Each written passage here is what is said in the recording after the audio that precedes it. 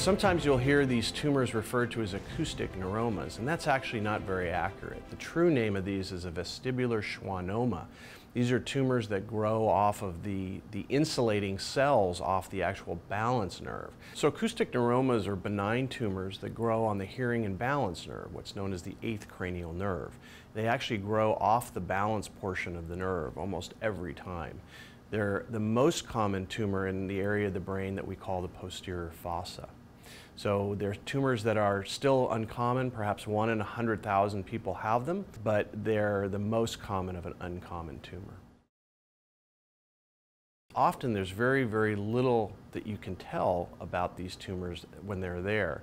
The most common thing is actually hearing loss, and usually that's in a single ear.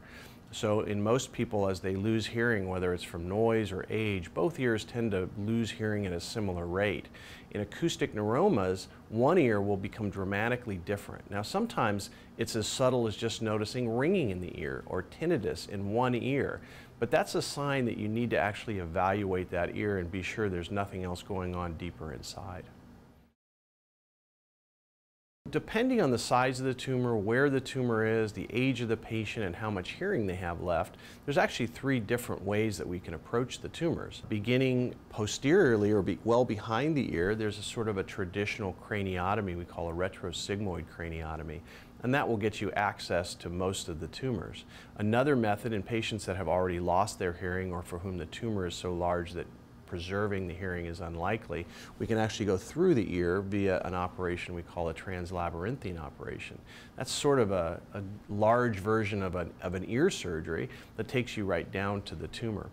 The final way that we approach these tumors is via what's called a middle fossa craniotomy, and that's for smaller tumors that are just in the tiny canal where the nerves come through. So those are 3 different options that an experienced team will have available to them. It's really important that you get in with a team that's actively taking care of these tumors so you can see what the best options are for you. These tumors should be very individualized, so it's important that we treat you the way you want to be treated, and sometimes there's a number of options, so always important to get somewhere where you can have the treatment tailored to what you need.